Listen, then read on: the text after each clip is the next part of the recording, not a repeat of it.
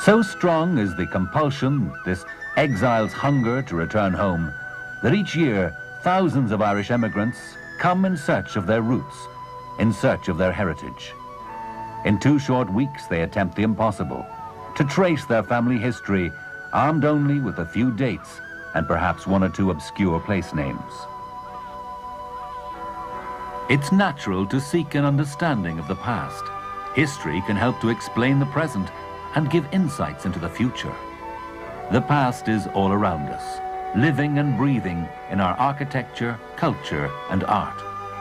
Who can look upon the magnificent Book of Kells and remain untouched? Such treasures beg us to look deeper, beyond these manifestations of the past, to create links with our own history.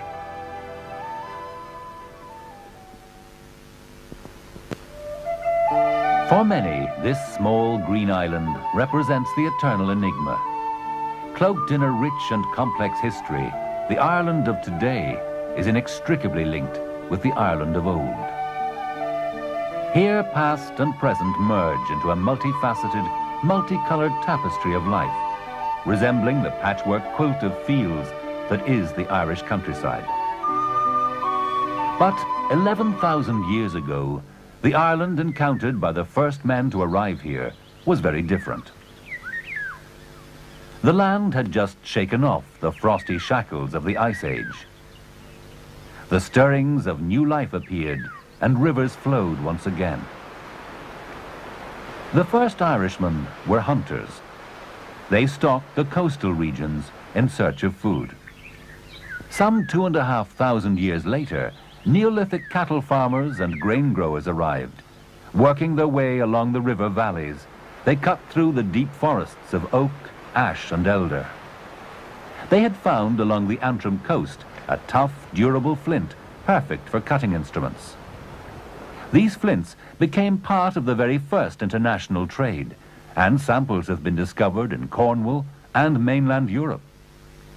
These farming pioneers steadily prospered, so much so that they commissioned a series of impressive passage graves to be built throughout the country.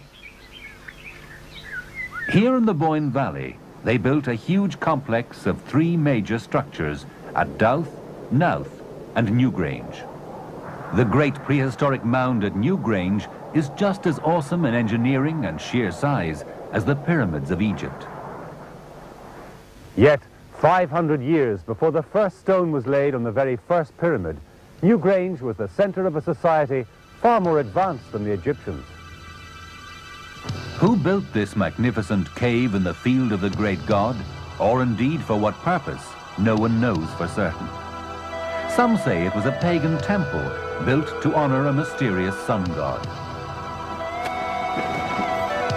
But whatever the reason, each year something very strange takes place here. On the morning of the winter solstice at 9 a.m., sunlight begins to filter into the inner chamber through a small opening above the mound's entrance. Soon, the whole chamber is a vast basin of light. Even today, this once-a-year alignment of sun and stone remains an architectural wonder. Fir Bolg, the Billy Men, Tuatha Danann, people of the goddess Dana. These early settlers were given fanciful names by the earliest writers in Ireland. Little is known of these strange peoples, except that they were most probably Celtic in origin. A mystical warrior race, the Celts journeyed to Ireland from mainland Europe in the 1,000 years before the coming of Christ. Tough, fighting men, they played as hard as they fought. Their boast was that their only fear was that the sky might fall. Julius Caesar praised the courage of the Celts and referred to their passion for burial mounds and their love of attending funerals, a tradition we now know as the Great Irish Wake.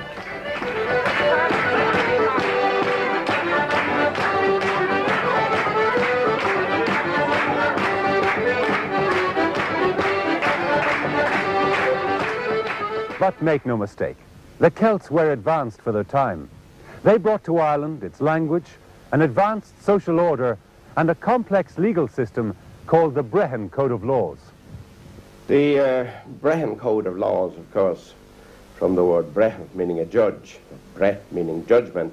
It was a customary code, as you might call it. It wasn't obviously built up through acts of an assembly or parliament or anything like that. It was rather something that was handed down orally from one generation to another, and probably it was written down for the first time about the 8th century, 7th or 8th centuries. The greatest of all punishments, I suppose, for an Irishman was to be banned from his own people, because the two important elements in his life were the family, the finne, the large family, not the small nuclear family that we talk about nowadays, and the tua, which was, of course, the local state, as we might call it, about the size of, let's say, a quarter of an Irish county nowadays. And to be banished from one's family and one's tua was, of course, therefore, the worst possible punishment that could occur to him. Just how sophisticated the Celts were is shown by their building expertise. They lived in raths and crannogs. Raths are dwellings made from wooden constructions bounded by earthen walls. Today, the term rath is still very much a feature of our towns and villages, with place names like Rathgar, Rathmines, and Rathnew. They also lived in crannogs, or lake dwellings, such as this reconstructed one at Craiganoan in County Clare. Built with brushwood and stone, they were artificial islands built in the shallow waters of lakes. The Celts, like the Romans, worshipped many gods. One of the most popular of these was the great god Lugh. You find the name of this Celtic god, Lugh or Lu, in many place names throughout Western Europe. Probably the best known, I suppose, is Lyon in France, Lugh Dunum. You get it also, of course, in Leiden in Holland. It's supposedly at the basis of Liegnitz in Silesia. Possibly it's at the basis of the old French province of Leon and the Spanish province of Leon. I think possibly London is also taken from Lugdunum, Lugdunum, and of course we have place names in Ireland associated with them, probably the best known, Louth, County Louth. In fact, the Irish word for a leprechaun, or for these little rather strange preternatural figures that one associates with certain events in Ireland, is Luc Corpon, which is supposed to incorporate the name of this prehistoric and pre-Christian Celtic god. There is no written history originating from this period apart from ogham-stones. Thankfully, there was a great oral tradition that has left us two extraordinary epic tales, easily on a par with Homer's Odyssey. The Táin Bó Cúailnge, depicted in this modern mosaic at the Setanta Centre, tells the story of the Red Branch Knights, Cuchulainn the hero and Queen Maeve of Connacht. The story goes that Setanta, a brave young warrior, set out to join the Red Branch Knights, the elite force at the court of King Conor MacNassa. To pass the 100-mile journey, he hurled a ball before him. When Setanta arrived at the royal palace, he found a fierce dog guarding the entrance. With deadly accuracy, he drove the hurley ball down the dog's throat, killing him instantly. King Conor, instead of being angry, made Setanta a knight and pronounced him Cuchulainn, or the Hound of Ulster.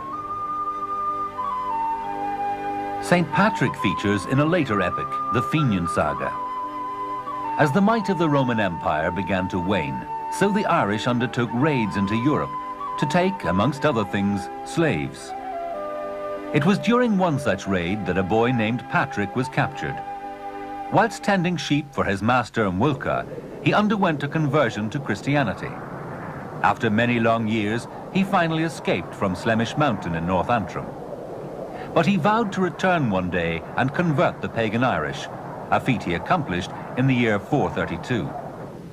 Today, St. Patrick is celebrated all over the world as the patron saint of Ireland.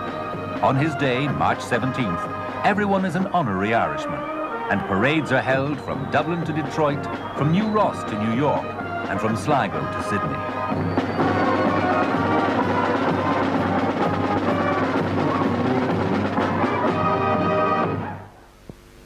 By the beginning of the 5th century, Ireland had a system of kingdoms based on what were then 5 provinces: Ulster, Munster, Leinster, Connacht, and Meath.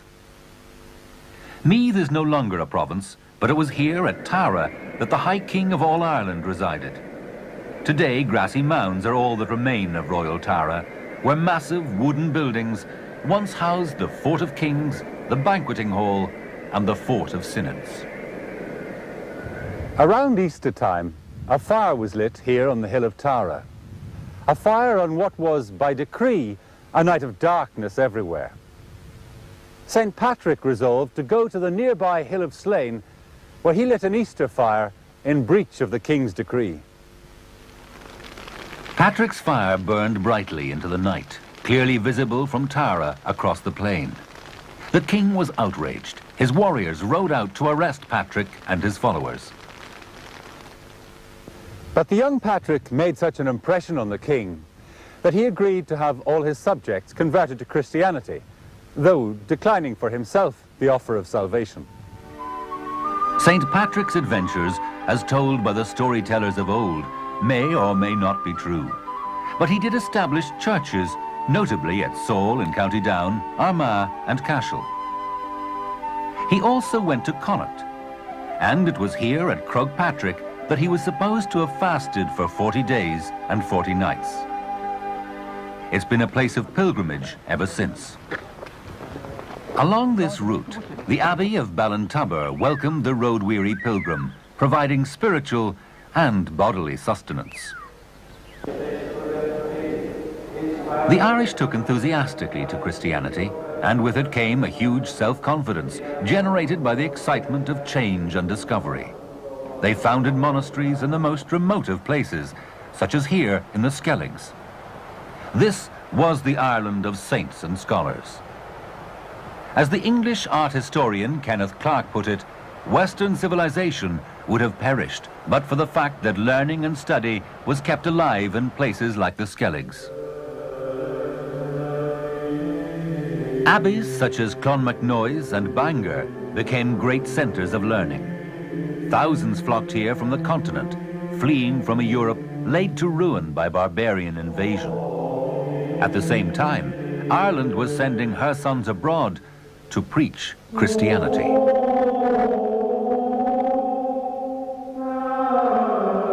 Probably the greatest glory of early Irish Christianity is the work of the Irish monks and scholars abroad.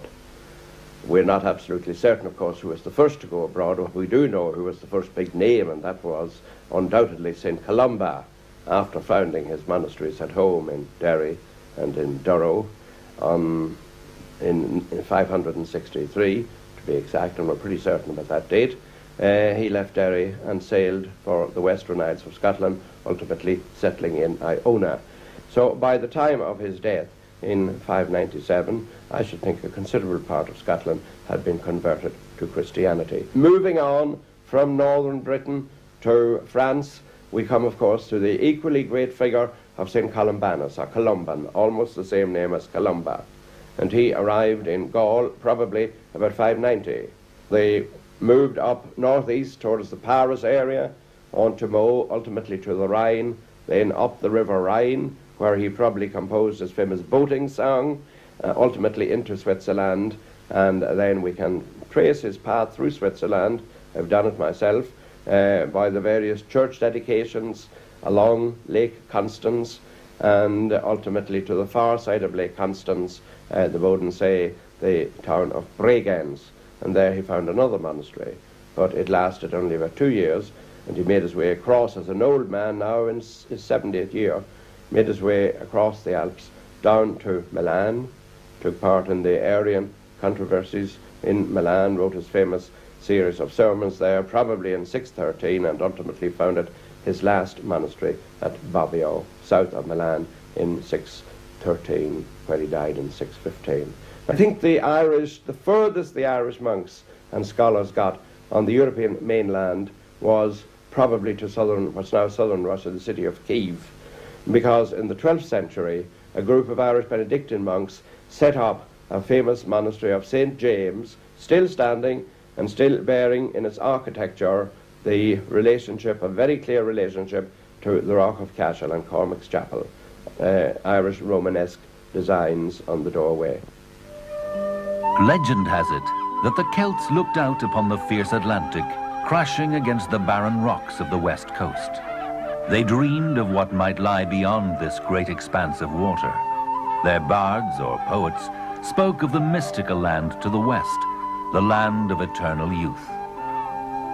Indeed, some say that an Irish 6th century monk, St. Brendan the Navigator, discovered this mystical land, the Americas. The English adventurer Tim Severin proved it possible by repeating the journey in a similar boat in 1977. This was the golden age of the Irish race. Amongst its treasures is the magnificent Book of Kells. The Book of Kells is a very old book.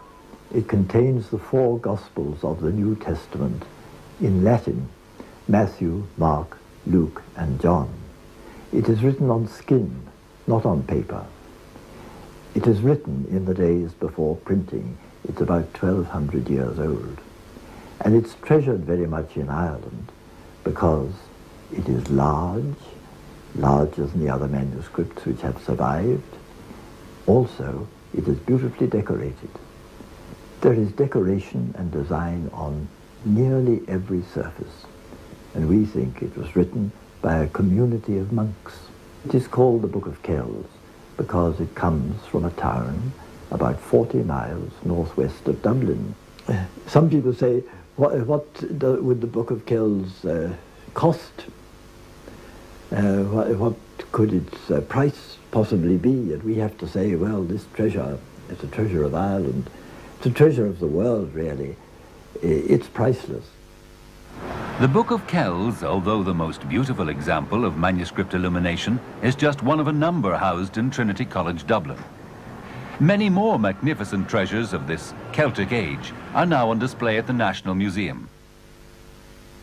We are here in the National Museum in the Treasury, and many of these treasures have been shown in the United States and in Europe. And we have some new publications of these books, and of course the actual objects themselves. Behind me here we have the Cross of Cong, one of the more famous antiquities of Ireland. It was made in the 12th century for the kings of Connacht, the O'Connors, and it was found in Cong in County Mayo a little over 100 years ago. Other pieces include the Tara brooch, a very famous brooch which was worn by some king or chieftain in the 8th century. It is beautifully decorated, not only on the front, but also on the back. And with it, one can also admire objects such as the Ardagh chalice from Ardagh in County Limerick. It is also dated to the 8th century. Other discoveries and objects of merit include the bell of St. Patrick, and it is said that this bell was buried with him in his grave. And then later on, in the 11th, 12th century period, a very fine shrine was made in which this bell was kept. If the Irish took St. Patrick to their hearts, they were not so welcoming to the next visitors, the Norsemen or Vikings. The Vikings crossed the North Sea from Scandinavia in 795 AD. They had one motive: to plunder the rich monasteries and castles of Ireland. Their splendid boats sailed up the River Shannon, leaving death and destruction in their wake. It was to herald a wave of exploitation and invasion for the Irish. To protect themselves from attack, monks built round towers. From their outpost at the top, they could see for miles around and still remain well protected. For 200 years, the Vikings ransacked Ireland, until a warrior king emerged to save the day. King Brian Boru travelled the country trying to unite the chieftains against the fearsome Norsemen. Here at Armagh Cathedral, he had his name inscribed as Imperator Scotonian, Emperor of the Irish.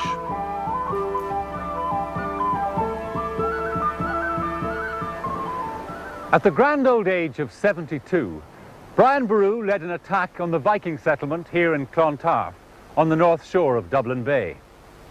It was Good Friday, April 23rd, in the year 1014. The battle raged for 12 long hours. And at its end, the victor, Brian Boru, lay slain. His body was carried the 70 miles to Armagh in mournful procession. The reign of the Vikings was well and truly over. But with Brian and his immediate heirs dead, the High Kingship was once again up for grabs, and Ireland without a leader was vulnerable to invasion.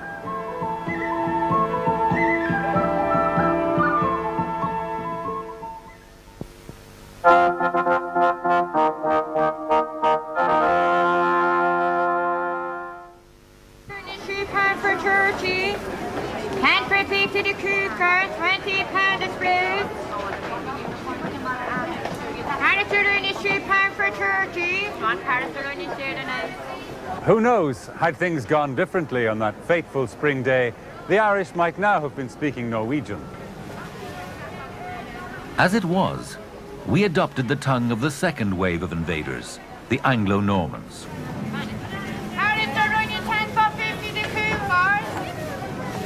In 1169, the King of Leinster, Dermot MacMurrough, eloped with Dervorgilla. Now, unfortunately, Dervorgilla was the wife of Tiernan O'Rourke, a close ally of Rory O'Connor, High King of Ireland. Fearing his life, Dermot fled to seek aid from the Normans. Their king, Henry II, dispatched a group of Norman knights from Wales to Ireland. Militarily, these Norman invaders were much better equipped than the Irish, who were, in any event, divided amongst themselves. Meeting little resistance, they rapidly established bridgeheads throughout the country. One of the more famous or infamous of these knights was Strongbow. Not only did he conquer Waterford, he also married Dermot MacMurrough's daughter at this tower built by Reginald the Dane. Indeed, such was the power of these Norman knights that King Henry himself came to Ireland to ensure their continued allegiance. At the time, it must have seemed like a very low-key affair. The Irish were well used to frequent invasions. But this was the start of 800 years of struggle between Ireland and England. A struggle that even today dominates the relationship between the two countries. And all because of the elopement of a 40-year-old one-eyed woman called Dervorgilla O'Rourke. The Normans brought with them great skills in castle building, examples of which can still be seen today, like Trim Castle in Leinster, Carrickfergus Castle in Ulster, and Roscommon Castle in Connaught. Their agricultural methods were also very advanced, but their real contribution to medieval Ireland was their dynamism.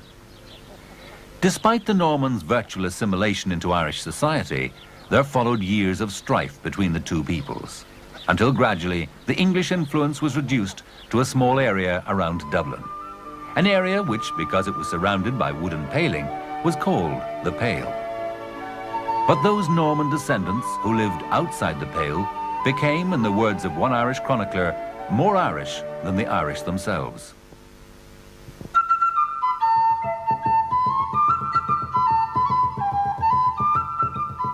So it was that the English confined themselves to the relative safety of the Pale, afraid to venture out into the wilderness that lay beyond.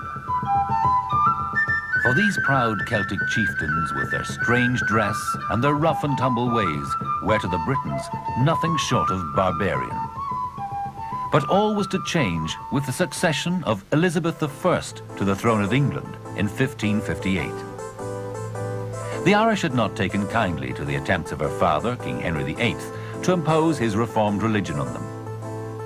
For her part, Elizabeth wanted to finally bring the Irish chieftains to their knees. Perhaps she was influenced by the fact that her mother, Anne Boleyn, was of the old Norman family of Butler. They were the Earls of Ormond in the Tipperary-Kilkenny region. One of the first victims of Elizabeth's scorched earth policy was the Earl of Desmond. Like a fragile house of cards, chieftain after chieftain fell, but not so in the north of the country. There, the great challenge to the English power came in the formidable figure of Hugh O'Neill, Earl of Tyrone. Joined by Red Hugh O'Donnell, chieftain of Tyrconnell, now called Donegal, he rebelled against the crown. Together, they gained control over much of Ireland, inflicting large casualties on the English.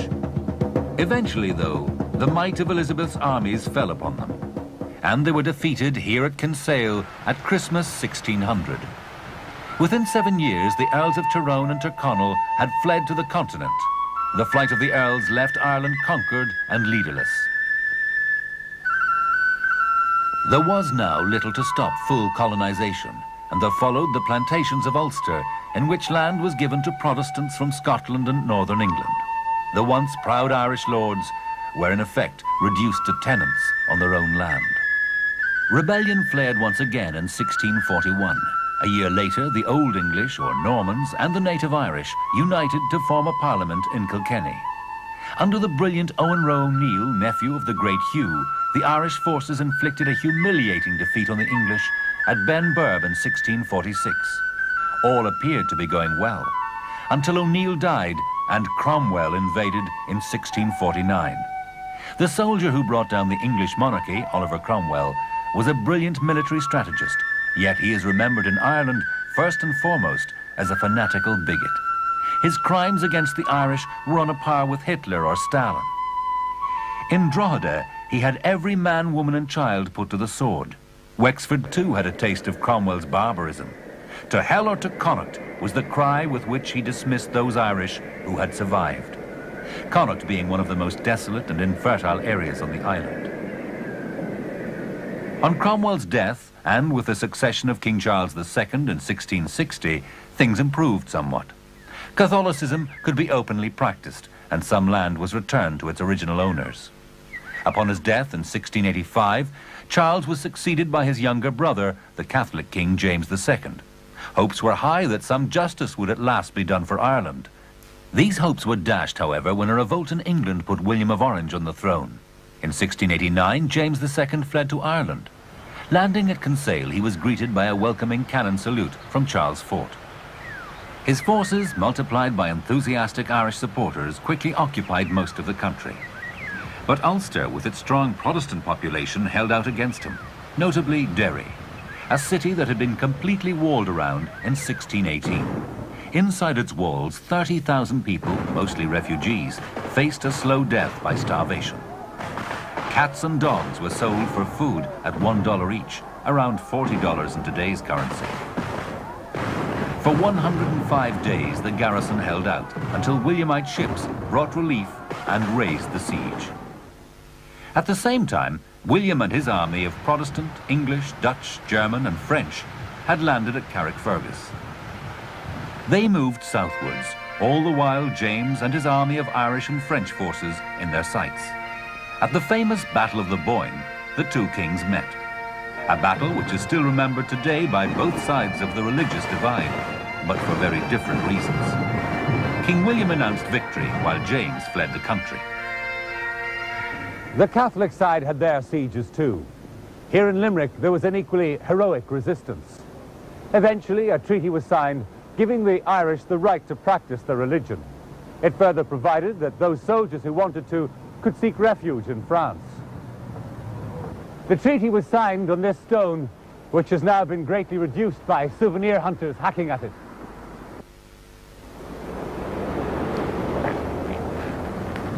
The treaty was, however, broken by the English, as one poet put it, ere the ink with which it were writ could dry. To this day, Limerick is known as the city of the broken treaty. In the aftermath of the 1691 treaty, 14,000 Irish sailed out to France to become the nucleus of what became known as the Wild Geese. For 100 years, until the time of the French Revolution, these and others who followed them were to be rewarded for their valor. On far foreign fields from Dunkirk to Belgrade lie the soldiers and chiefs of the Irish Brigade.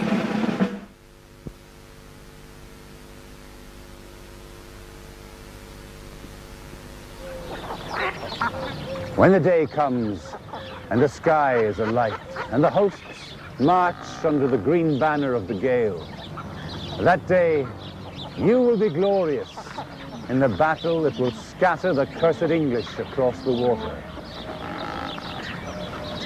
The 18th century was a potpourri of land dispossession, bloody rebellion and constitutional change for the Irish. In 1641, prior to the Cromwellian settlements, 59% of the land of Ireland belonged to native Irish Catholics. In 1695, this figure had been cut to almost 14%. By 1714, only 7% of this rich and fertile land remained in the hands of Catholics. Ireland at this time was ruled by about 4% of the population, who alone had political rights. This elite group, dubbed the Protestant Ascendancy, poured money into cities for refurbishment. It is to them that we owe such magnificent buildings as the Forecourts and the GPO. The Duke of Leinster, for instance, decided that Dublin was too crowded. So he had Leinster House built outside what was then the city limits. He wrote to his mother, "Leinster House does not inspire the brightest of ideas. However, the present occupants may not agree. They are our own parliamentarians." Dublin may have been a great cosmopolitan centre, but a cloud of bigotry and poverty hung over the country. The penal laws passed in 1704 and 1709 effectively meant that the native Catholic Irish had no rights. They couldn't own property, take up a profession, or practice their religion. The Irish Parliament, which at this time was exclusively made up of Protestants of the Church of Ireland, enacted these laws. They were scarcely less severe on those non-conformist Protestants who were Presbyterians or Methodists. So began the emigration of those persecuted for their religious beliefs. This largely Presbyterian movement that was to give America, amongst others, Presidents Andrew Jackson and Woodrow Wilson.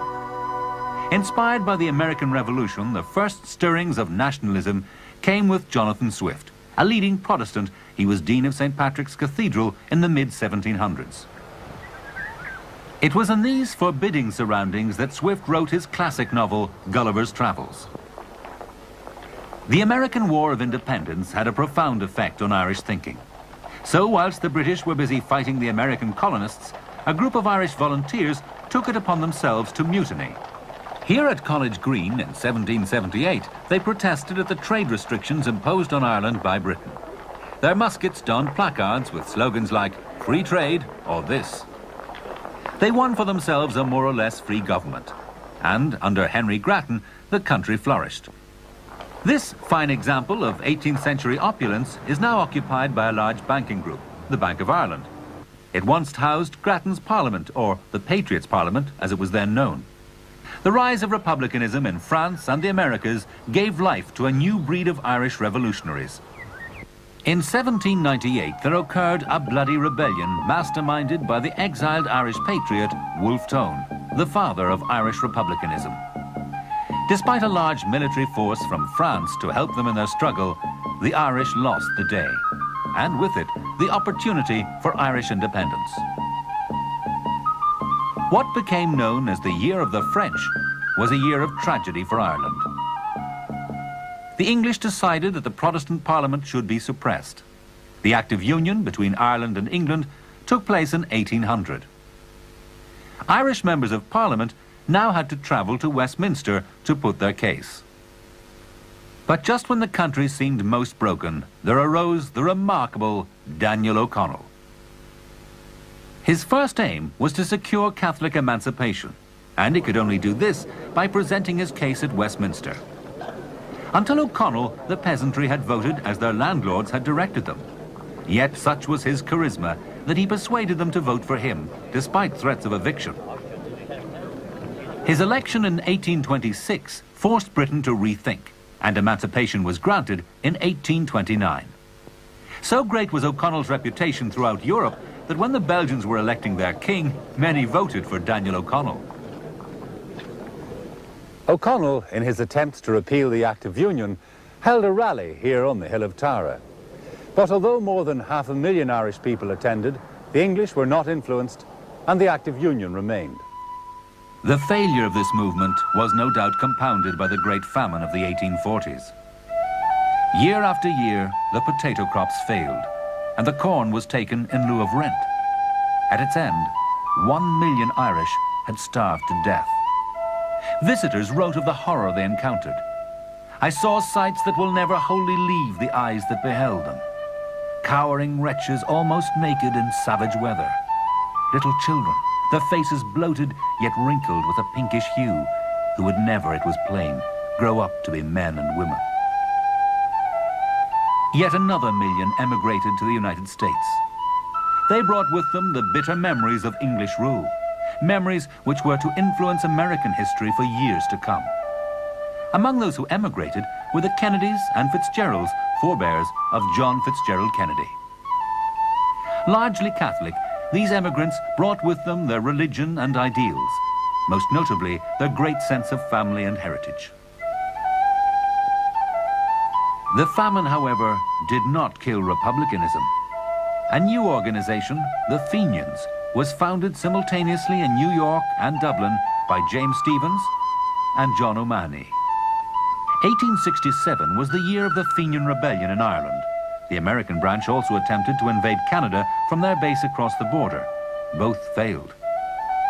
But the flame of republicanism, which had been lit by Tone and carried by the Fenians, was to be rekindled 60 years later in the Rising of 1916.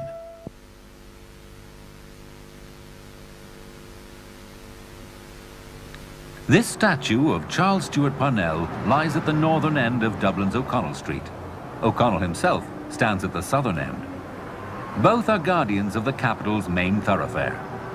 And both practiced the same brand of politics, an end to the Act of Union by constitutional means, in contrast to the armed rebellion advocated by followers of Tone. Parnell was born here in the comfortable surroundings of Avondale House in County Wicklow in 1846. An ambitious young man, he was elected to Parliament in 1875 as the member for Meath. Within 4 years, he became known as the uncrowned King of Ireland. 10 years later, he was dead. His untimely death came in 1891 in the aftermath of a torrid sex scandal. He was named by Captain O'Shea, husband of his longtime love Kitty O'Shea, as correspondent in divorce proceedings. In his short reign, Parnell had managed to change the course of Irish history. Not since O'Connell had Home Rule or a separate Irish Parliament seemed possible. Along with Michael Davitt, the father of the Land League, he had succeeded in breaking the power of the landlords in Ireland. One such landlord, by the name of Captain Charles Boycott, dared to defy the League when he continued to evict tenant farmers for non-payment of rent. Consequently, he was ostracized by the community, thus giving the English language a new word, boycott. During this period, a new Irish identity emerged. Douglas Hyde founded the Gaelic League in 1893, dedicated to the preservation of the Irish language. And the Gaelic Athletic Association was founded here in Hayes Hotel, Thurles, County Tipperary, to restore national games such as hurling.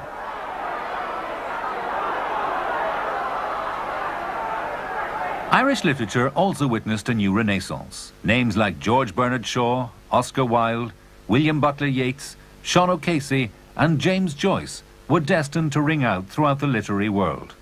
If you could transport yourself back in time to Dublin at the beginning of the 20th century, you would find yourself in a city of tree-lined Georgian squares with long lighted drawing room windows and this is the crucial point, a poet, they said, on every street corner. Dublin, remember, is the only city in the world that has actually bred 3 Nobel Prize winners for literature. George Bernard Shaw, the playwright, William Butler Yeats, the poet, and the modern playwright, still alive in Paris, Samuel Beckett.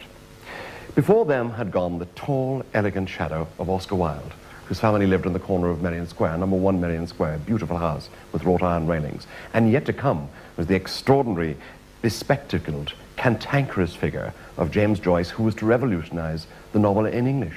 And here you had, in this city, in this small city, the second city of the empire, admittedly, but a small city, here you had, compressed into 20 years, one of the most remarkable renaissances of all time, the equivalent in poetry, in prose, in drama, of the Renaissance in painting that had happened in Italy centuries earlier. But it seems to me much more fun, much more alive, with tremendous verve, enthusiasm, and inventiveness, and all in English literature. On the Home Rule issue, as it came to be called, all was going well. Ireland was to have her own parliament with the repeal of the Act of Union. But September 1914 saw its postponement as World War I broke out. The majority of the island, north and south, supported Britain during the war. But there were those who did not. The 1916 Rising has become a cornerstone of Irish history. It was on Easter Monday 1916 that 1,000 men gathered here at the General Post Office in Dublin. Horrick Pearse read the proclamation to bemused passers-by. We declare the right of the people of Ireland to the ownership of Ireland. The rising had begun.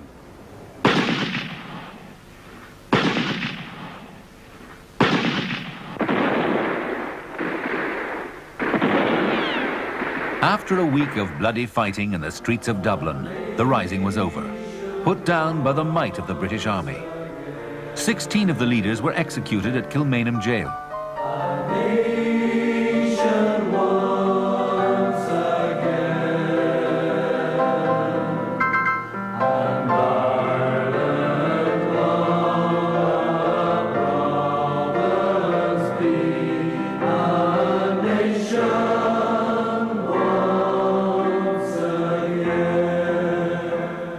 The mood of the country turned, and thousands flocked to join the cause of an independent Ireland. A 4-year struggle commenced in which the British tried to quash the revolt using the notorious black and tans, so called because their khaki jackets and black trousers resembled the markings of the famous pack of Limerick hounds. The rebels, in the form of the Irish Republican Army, or IRA, led by Michael Collins and Eamon de Valera, developed what was then a new tactic: guerrilla warfare. After the general election of 1919, those Republicans who had been elected chose to stay in Ireland. They established here the first Parliament, or Dáil, since Grattan's Parliament. The Mansion House is now the residence of Dublin's Lord Mayor. It was a time of great bloodshed for Ireland, and atrocities were committed by both sides. Finally, world opinion forced the British government to seek a settlement with the Irish. A treaty was signed between the English, led by Lloyd George, and the Irish, led by Michael Collins, in December 1921. It effectively gave dominion status to 26 of the 32 counties. The other 6, known as Northern Ireland, was given a form of limited self-government. To its signatories, led by Michael Collins, the signing of the treaty was a necessary concession to achieve peace. To the Republican members of the cabinet, led by de Valera, it was a sellout. Ireland was not and would not be free until all her people had been freed from British rule. A bloody civil war broke this fragile peace. Collins' Free State Army prevailed, although he himself was killed in an ambush by the anti-treaty forces. The resultant government, led by W.T. Cosgrave, ruled the country for 10 years, initiating many reforms. De Valera succeeded Cosgrave in 1932. A renowned world statesman, he was acting president of the League of Nations for a time. Upon the outbreak of World War II, he made the decision to keep Ireland neutral. De Valera's vision of Ireland has been quoted by many in latter years. It may have meant a fanciful return to a Celtic Ireland long since past, yet the man and his ideals cannot be separated from the history of 20th century Ireland. The first post-war election of 1948 saw the defeat of Eamon de Valera's Fianna Fáil government. In its place came the inter-party government led by John A. Costello. It was he who made the final break with England and the Commonwealth when he declared the 26 counties of Ireland a republic in 1949.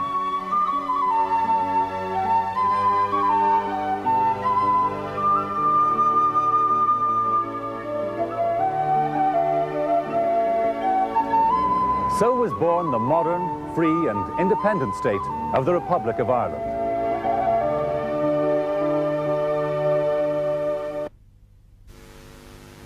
I hope our program has awakened in you a sense of pride in your heritage, and perhaps a hunger to know more about your own family's roots. Why not come and visit the land of your forefathers, the Emerald Isle, the Ireland of the Céad Míle Fáiltes?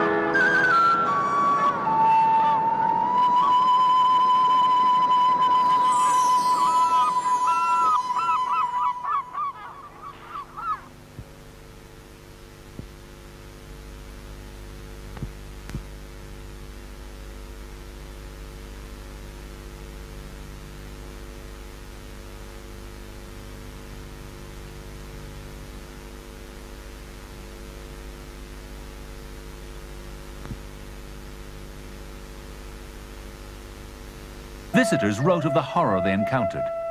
I saw sights that will never wholly leave the eyes that beheld them. Cowering wretches almost naked in savage weather. Little children, their faces bloated yet wrinkled with a pinkish hue, who would never, it was plain, grow up to be men and women. Yet another million emigrated to the United States.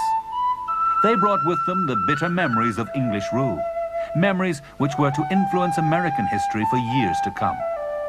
Among those who emigrated were the Kennedys and Fitzgeralds, forebears of John Fitzgerald Kennedy. Largely Catholic, these emigrants brought with them their religion and ideals, most notably their great sense of family and heritage. The famine, however, did not kill republicanism. A new organization, the Fenians, was founded simultaneously in New York and Dublin by James Stephens and John O'Mahony. 1867 was the year of the Fenian Rebellion in Ireland. The American branch also attempted to invade Canada from their base across the border. Both failed. But the flame of republicanism, which had been lit by Tone and carried by the Fenians, was to be rekindled 60 years later in the Rising of 1916.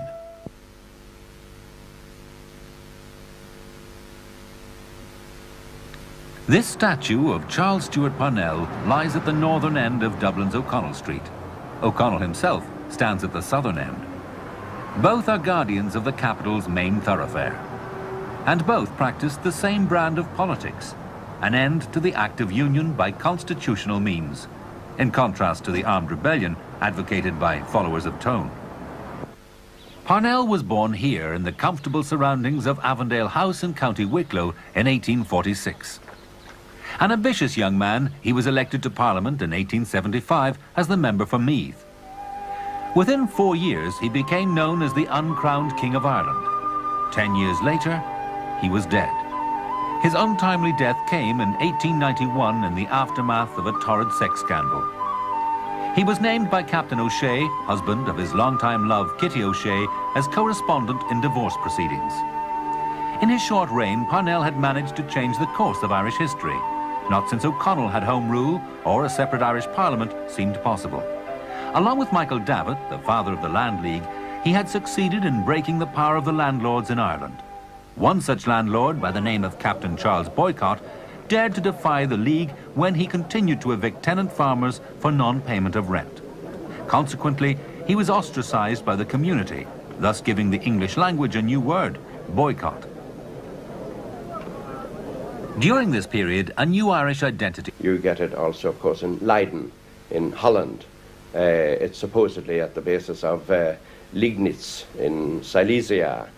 Possibly it's at the basis of the old French province of Leon and the Spanish province of Leon.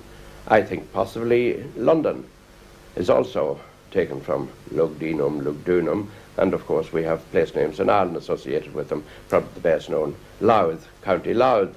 In fact, the Irish word for a leprechaun, or for these little rather strange preternatural figures that one associates with certain events in Ireland, is Luc Corpon, which is supposed to incorporate the name of this prehistoric and pre-Christian Celtic god. There is no written history originating from this period apart from ogham-stones. Thankfully, there was a great oral tradition that has left us two extraordinary epic tales, easily on a par with Homer's Odyssey. The Táin Bó Cúailnge, depicted in this modern mosaic at the Setanta Centre, tells the story of the Red Branch Knights, Cuchulainn the hero and Queen Maeve of Connacht. The story goes that Setanta, a brave young warrior, set out to join the Red Branch Knights, the elite force at the court of King Conor MacNassa. To pass the 100-mile journey, he hurled a ball before him. When Setanta arrived at the royal palace, he found a fierce dog guarding the entrance. With deadly accuracy, he drove the hurley ball down the dog's throat, killing him instantly. King Conor, instead of being angry, made Setanta a knight and pronounced him Cuchulainn, or the Hound of Ulster. St. Patrick features in a later epic, the Fenian Saga. As the might of the Roman Empire began to wane, So the Irish undertook raids into Europe to take, amongst other things, slaves. It was during one such raid that a boy named Patrick was captured. Whilst tending sheep for his master Mulca, he underwent a conversion to Christianity. After many long years, he finally escaped from Slemish Mountain in North Antrim. But he vowed to return one day and convert the pagan Irish, a feat he accomplished in the year 432. Today, St. Patrick is celebrated all over the world as the patron saint of Ireland. On his day, March 17th, everyone is an honorary Irishman, and parades are held from Dublin to Detroit, from New Ross to New York, and from Sligo to Sydney.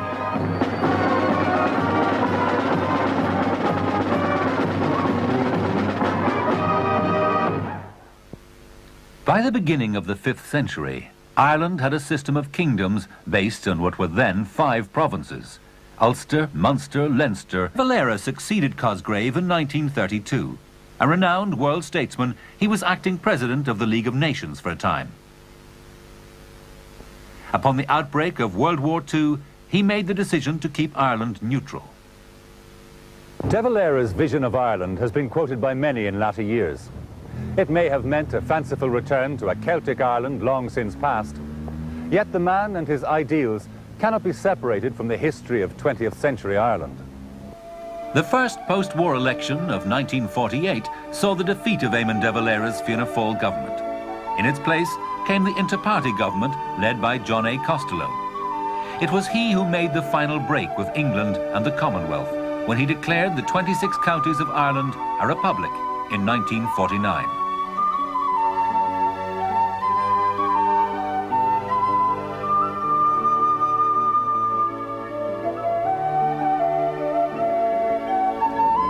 So was born the modern, free and independent state of the Republic of Ireland.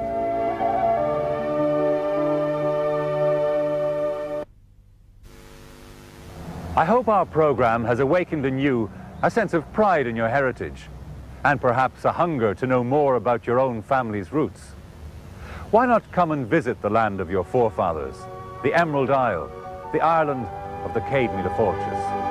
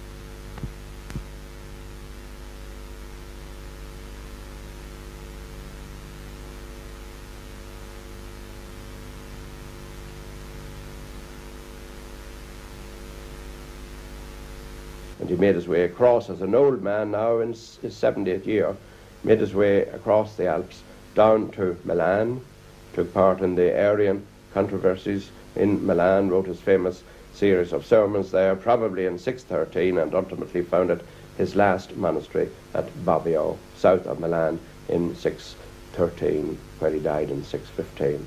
I think the furthest the Irish monks and scholars got on the European mainland was probably to what's now southern Russia, the city of Kiev, because in the 12th century, a group of Irish Benedictine monks set up a famous monastery of St. James, still standing and still bearing in its architecture the relationship, a very clear relationship, to the Rock of Cashel and Cormac's Chapel, Irish Romanesque designs on the doorway. Legend has it that the Celts looked out upon the fierce Atlantic, crashing against the barren rocks of the west coast. They dreamed of what might lie beyond this great expanse of water. Their bards, or poets, spoke of the mystical land to the west, the land of eternal youth. Indeed, some say that an Irish 6th century monk, St. Brendan the Navigator, discovered this mystical land, the Americas. The English adventurer Tim Severin proved it possible by repeating the journey in a similar boat in 1977. This was the golden age of the Irish race. Amongst its treasures is the magnificent Book of Kells. The Book of Kells is a very old book. It contains the 4 Gospels of the New Testament in Latin: Matthew, Mark, Luke, and John. It is written on skin, not on paper. It is written in the days before printing. It's about 1200 years old. And it's treasured very much in Ireland because it is larger than the other manuscripts which have survived. Also, it is beautifully decorated. There is decoration and design on nearly every surface, and we think it was written by a community of monks. It is called the Book of Kells because it comes from a town about 40 miles northwest of Dublin. Some people say, what would the Book of Kells cost? What could its price possibly be? And we have to say, well, this treasure is a treasure of Ireland. It's a treasure of the world, really. It's priceless. The Book of Kells, although the most beautiful example of manuscript illumination, is just one of a number housed in Trinity College, Dublin. Many more magnificent treasures of this Celtic age are now on display at the National Museum. The past is all around us, living and breathing in our architecture, culture, and art. Who can look upon the magnificent Book of Kells and remain untouched? Such treasures beg us to look deeper, beyond these manifestations of the past, to create links with our own history.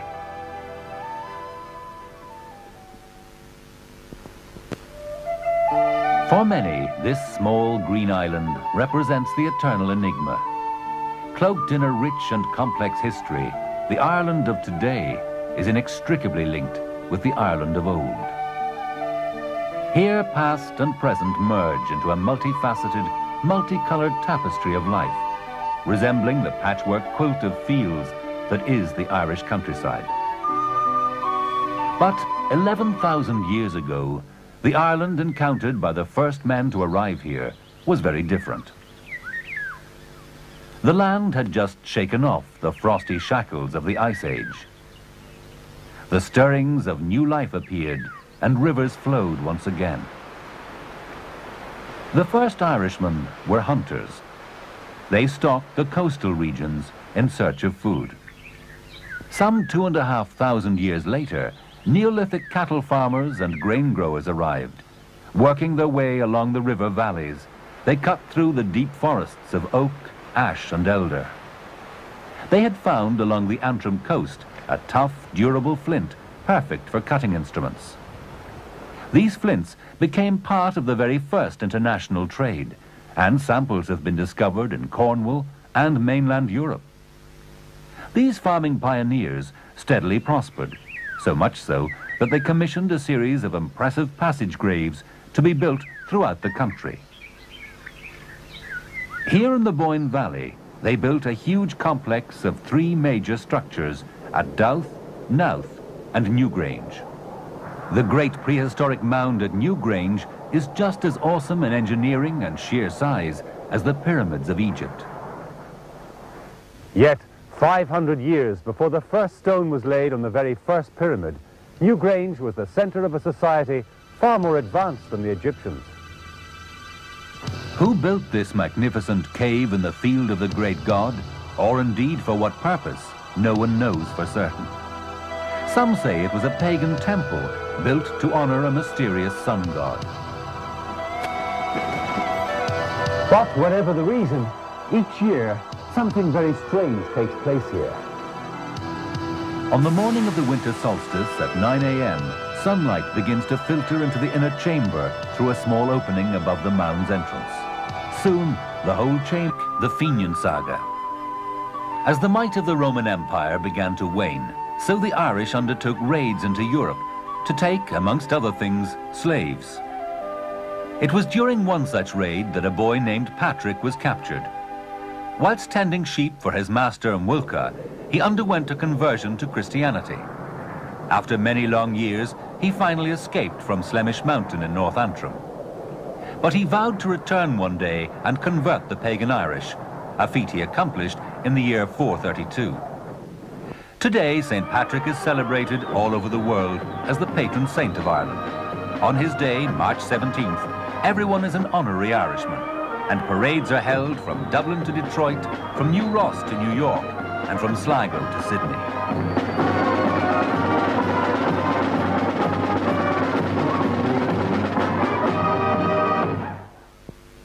By the beginning of the 5th century, Ireland had a system of kingdoms based on what were then 5 provinces: Ulster, Munster, Leinster, Connaught, and Meath.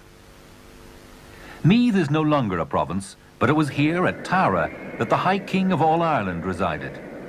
Today, grassy mounds are all that remain of Royal Tara, where massive wooden buildings once housed the Fort of Kings, the Banqueting Hall, and the Fort of Synods. Around Easter time, a fire was lit here on the hill of Tara. A fire on what was, by decree, a night of darkness everywhere. St. Patrick resolved to go to the nearby hill of Slane, where he lit an Easter fire in breach of the king's decree. Patrick's fire burned brightly into the night, clearly visible from Tara across the plain.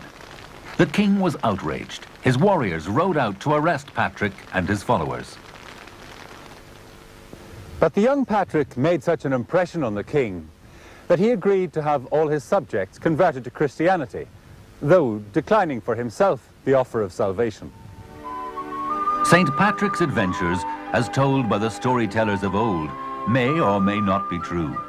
But he did establish churches, notably at Saul in County Down, Armagh and Cashel. He also went to Connaught, and it was here at Patrick that he was supposed to have fasted for 40 days and 40 nights.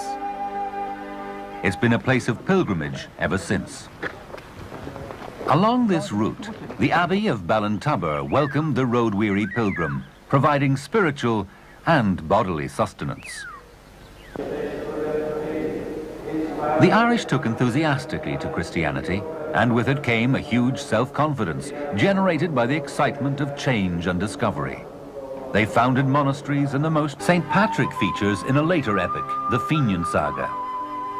As the might of the Roman Empire began to wane, so the Irish undertook raids into Europe to take, amongst other things, slaves. It was during one such raid that a boy named Patrick was captured. Whilst tending sheep for his master Mulca, he underwent a conversion to Christianity. After many long years, he finally escaped from Slemish Mountain in North Antrim. But he vowed to return one day and convert the pagan Irish, a feat he accomplished in the year 432. Today, St. Patrick is celebrated all over the world as the patron saint of Ireland. On his day, March 17th, everyone is an honorary Irishman, and parades are held from Dublin to Detroit, from New Ross to New York, and from Sligo to Sydney.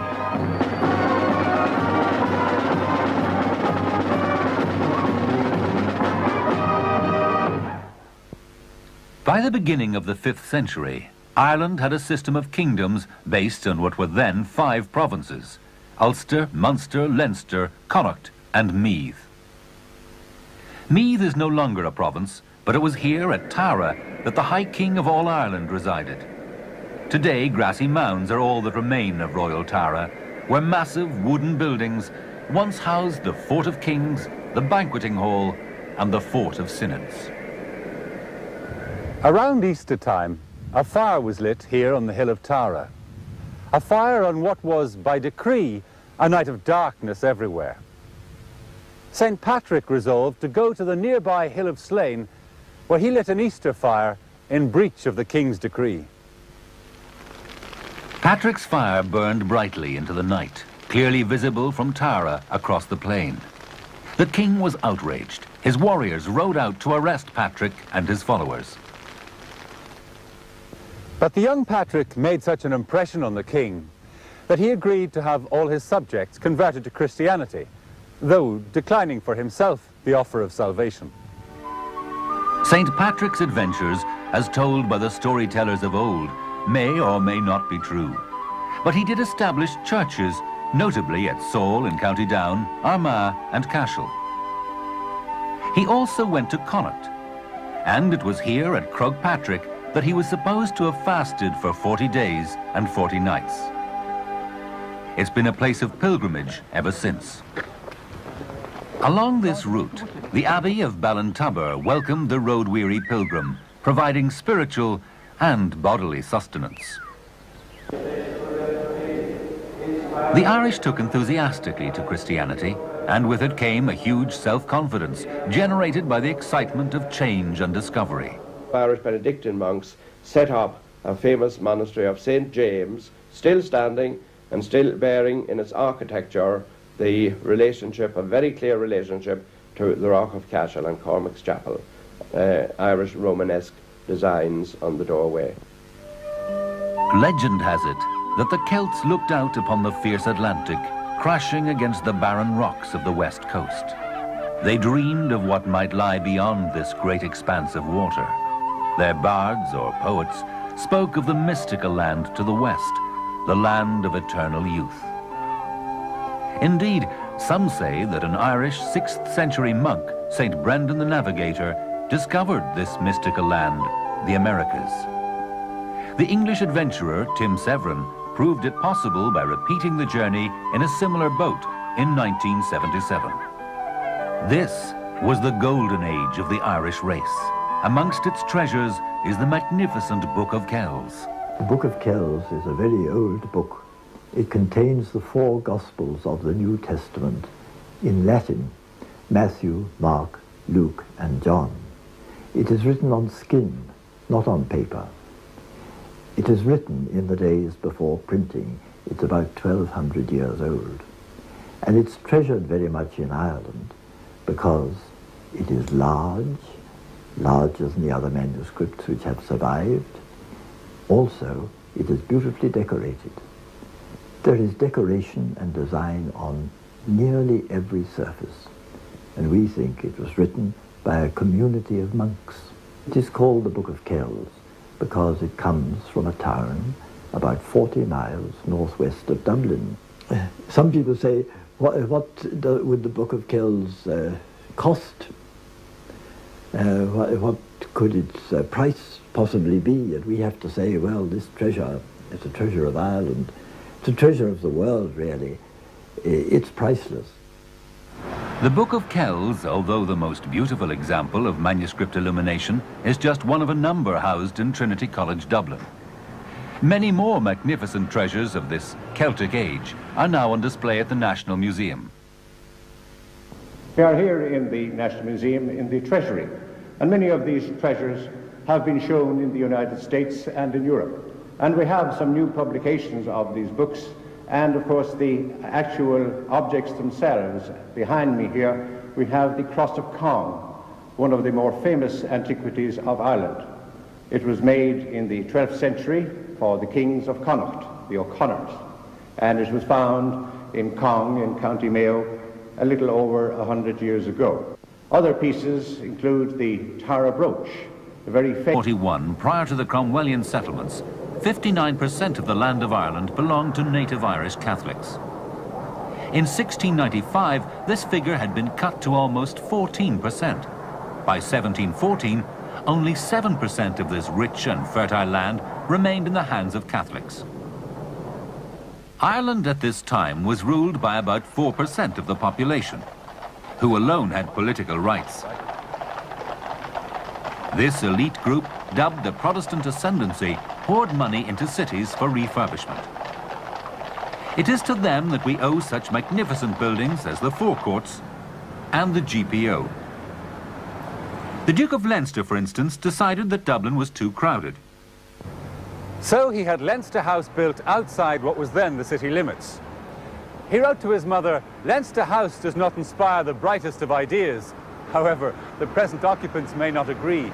They are our own parliamentarians." Dublin may have been a great cosmopolitan centre, but a cloud of bigotry and poverty hung over the country. The penal laws passed in 1704 and 1709 effectively meant that the native Catholic Irish had no rights. They couldn't own property, take up a profession, or practice their religion. The Irish Parliament, which at this time was exclusively made up of Protestants of the Church of Ireland, enacted these laws. They were scarcely less severe on those non-conformist Protestants who were Presbyterians or Methodists. So began the emigration of those persecuted for their religious beliefs. This largely Presbyterian movement that was to give America, amongst others, Presidents Andrew Jackson and Woodrow Wilson. Inspired by the American Revolution, the first stirrings of nationalism came with Jonathan Swift, a leading Protestant. He was Dean of St. Patrick's Cathedral in the mid-1700s. It was in these forbidding surroundings that Swift wrote his classic novel, Gulliver's Travels. The American War of Independence had a profound effect on Irish thinking. So whilst the British were busy fighting the American colonists, a group of Irish volunteers took it upon themselves to mutiny. Here at College Green in 1778, they protested at the trade restrictions imposed on Ireland by Britain. Their muskets donned placards with slogans like "Free Trade" or "This." They won for themselves a more or less free government, and under Henry Grattan, the country flourished. This fine example of 18th century opulence is now occupied by a large banking group, the Bank of Ireland. It once housed Grattan's Parliament, or the Patriots' Parliament, as it was then known. The rise of republicanism in France and the Americas gave life to a new breed of Irish revolutionaries. In 1798, there occurred a bloody rebellion masterminded by the exiled Irish patriot Wolfe Tone, with the Kennedys and Fitzgeralds, forebears of John Fitzgerald Kennedy. Largely Catholic, these emigrants brought with them their religion and ideals, most notably their great sense of family and heritage. The famine, however, did not kill republicanism. A new organization, the Fenians, was founded simultaneously in New York and Dublin by James Stephens and John O'Mahony. 1867 was the year of the Fenian Rebellion in Ireland. The American branch also attempted to invade Canada from their base across the border. Both failed. But the flame of republicanism, which had been lit by Tone and carried by the Fenians, was to be rekindled 60 years later in the Rising of 1916.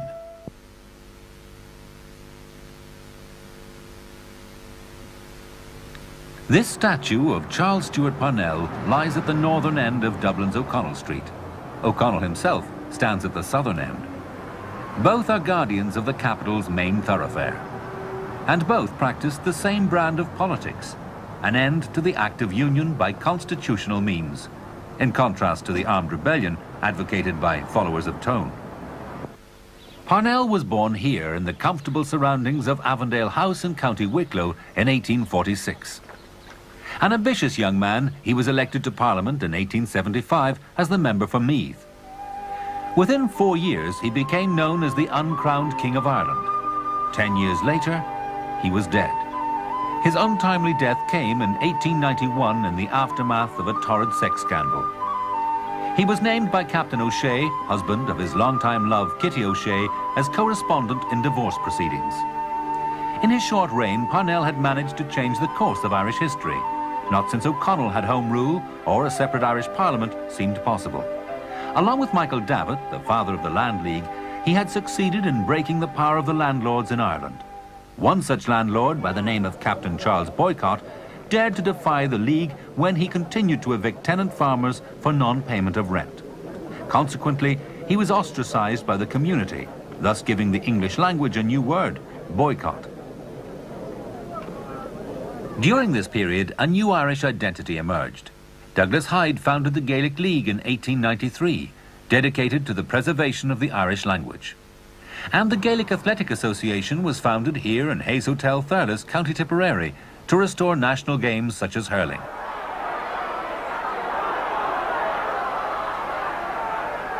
Irish literature also witnessed a new renaissance. Names like George Bernard Shaw, Oscar Wilde, William Butler Yeats, Sean O'Casey and James Joyce were destined to ring out throughout the literary world.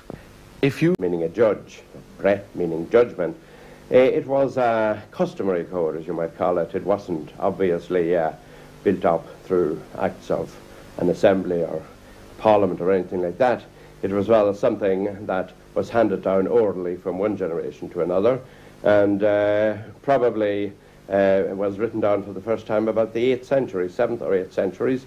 The greatest of all punishments, I suppose, for an Irishman was to be banned from his own people, because the two important elements in his life were the family, the finne, the large family, not the small nuclear family that we talk about nowadays, and the tua, which was, of course, the local state, as we might call it, about the size of, let's say, a quarter of an Irish county nowadays. And to be banished from one's family and one's tua was, of course, therefore, the worst possible punishment that could occur to him.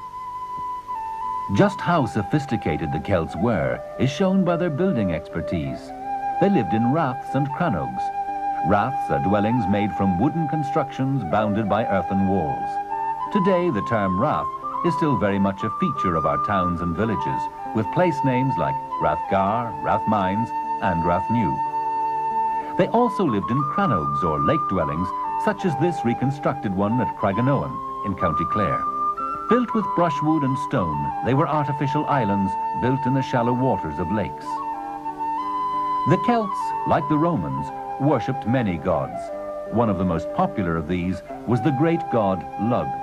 You find the name of this Celtic god, Lugh or Lugh. Springs of new life appeared, and rivers flowed once again.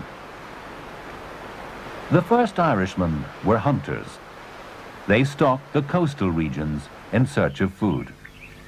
Some 2,500 years later, Neolithic cattle farmers and grain growers arrived. Working their way along the river valleys, they cut through the deep forests of oak, ash and elder. They had found along the Antrim coast a tough, durable flint, perfect for cutting instruments. These flints became part of the very first international trade, and samples have been discovered in Cornwall and mainland Europe. These farming pioneers steadily prospered, so much so that they commissioned a series of impressive passage graves to be built throughout the country. Here in the Boyne Valley, they built a huge complex of 3 major structures at Douth, Knowth and Newgrange. The great prehistoric mound at Newgrange is just as awesome in engineering and sheer size as the pyramids of Egypt. Yet, 500 years before the first stone was laid on the very first pyramid, Newgrange was the center of a society far more advanced than the Egyptians. Who built this magnificent cave in the field of the great god, or indeed for what purpose, no one knows for certain. Some say it was a pagan temple built to honor a mysterious sun god. But whatever the reason, each year something very strange takes place here. On the morning of the winter solstice at 9 a.m., sunlight begins to filter into the inner chamber through a small opening above the mound's entrance. Soon, the whole chamber is a vast basin of light. Even today, this once-a-year alignment of sun and stone remains an architectural wonder. Fir Bolg, the Billy Men, Tuatha Danann, people of the goddess Dana. These early settlers were given fanciful names by the earliest writers in Ireland. Little is known of these strange peoples, except that they were most probably Celtic in origin. A mystical warrior race, the Celts journeyed to Ireland from mainland Europe in the 1,000 years before the coming of Christ. Tough, fighting men, they played as hard as they fought. Their boast was that their only fear was that the sky might fall. Julius Caesar praised the courage of the Celts and referred to their passion for burial mounds and their love of attending funerals, a tradition we now know as the Great Irish Wake.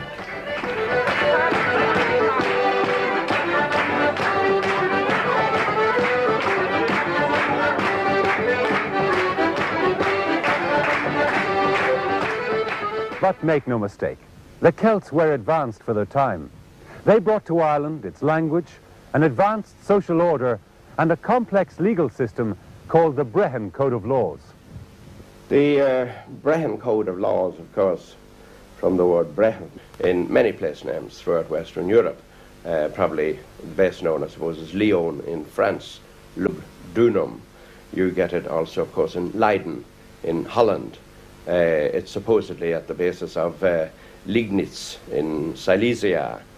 Possibly it's at the basis of the old French province of Leon and the Spanish province of Leon. I think possibly London is also taken from Lugdunum, and of course we have place names in Ireland associated with them, probably the best known, Louth, County Louth.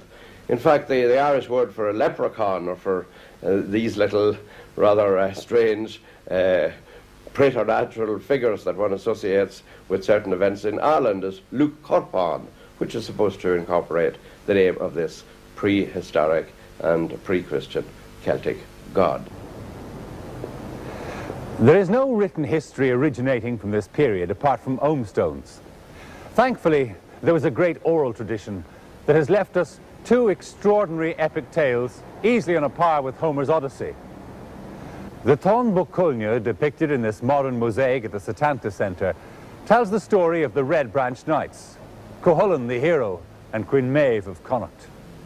The story goes that Setanta, a brave young warrior, set out to join the Red Branch Knights, the elite force at the court of King Conor MacNassa. To pass the 100-mile journey, he hurled a ball before him. When Setanta arrived at the royal palace, he found a fierce... So strong is the compulsion, this exile's hunger to return home, that each year thousands of Irish emigrants come in search of their roots, in search of their heritage. In 2 short weeks, they attempt the impossible, to trace their family history, armed only with a few dates and perhaps 1 or 2 obscure place names. It's natural to seek an understanding of the past. History can help to explain the present and give insights into the future. The past is all around us, living and breathing in our architecture, culture, and art. Who can look upon the magnificent Book of Kells and remain untouched? Such treasures beg us to look deeper, beyond these manifestations of the past, to create links with our own history.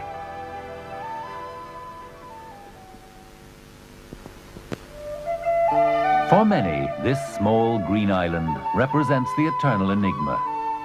Cloaked in a rich and complex history, the Ireland of today is inextricably linked with the Ireland of old.